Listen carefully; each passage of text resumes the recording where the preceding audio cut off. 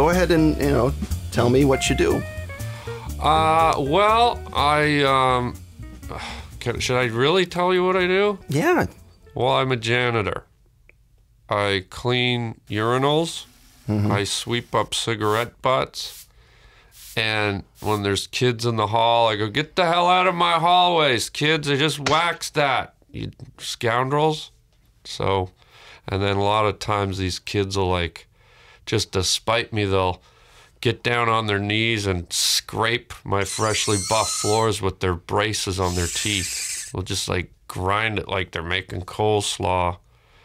And then some of them will get their big volcanic pussy zits and just, like, pop them all over my lemon pledge floor. Those little monkeys. Now, how long have you been a janitor for?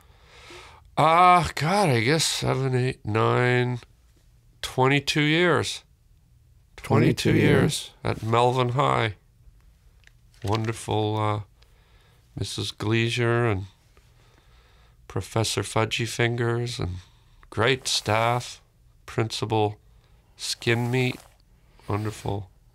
So you were primarily a janitor, but on the side you're kind of a comedian of sorts, right? On the side, but the great thing about being a janitor is people ask you, oh, what are you doing? You just look them right in the eye and you say, quite honestly, well, I'm in school and get you a lot of checks. And like a older... What do you do if they ask you more than that, though? If they ask you about the school? I usually like to pull out a roll of that, you know that blue tape when you're painting? You put it at the borders so you don't get paint from one area to the next.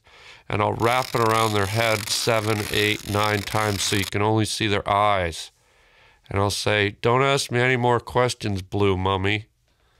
Or I'll stuff you in a pyramid and turn it upside down so you're teetering on the tip. And one false move and that pyramid will fall over and crush your blue little face, dummy.